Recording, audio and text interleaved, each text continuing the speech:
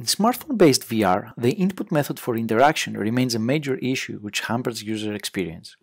Users usually execute actions by pointing their head to GUI elements or by using a separately purchased handheld controller. Only a few commercial and expensive headsets such as the HTC Vive Pro I and the Fovi have embedded eye tracking by using specialized hardware, a combination of infrared light emitters and infrared cameras. Mobile head-worn VR is an easy-to-use and low-cost alternative, but lacking embedded eye tracking that can serve as a valuable affordance for interaction.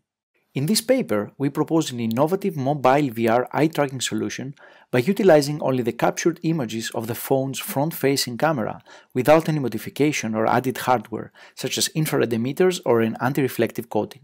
The main challenge in our case stems from the fact that eye illumination in mobile VR is based only on the light emitted by the smartphone screen, which depends on the displayed content. Making matters worse, when the illumination is too strong, it produces obtrusive reflections on the headset's lens, making eye detection and tracking challenging, as can be seen in this video. When the illumination is too weak, eye tracking fails as the iris is not visible anymore. Our eye tracking pipeline for mobile VR strives to surpass the low illumination, lack of iris pupil contrast and strong reflections of head-mounted mobile VR with a set of purposefully customized low-level image enhancement operations. We fit an adapted geometric circle-fitting model to the iris to refine its localization.